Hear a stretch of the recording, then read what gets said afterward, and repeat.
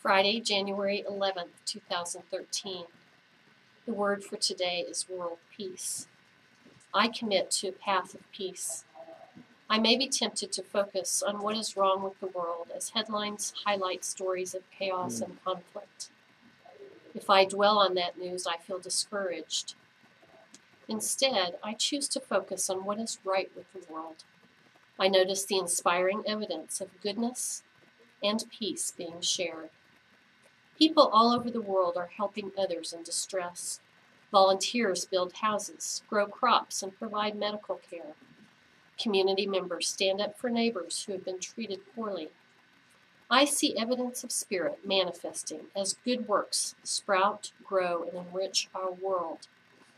I find ways to spread peace and love by sharing my time, skills, and resources within my community and beyond. And from Proverbs 3:17, her ways are ways of pleasantness, and all her paths are peace.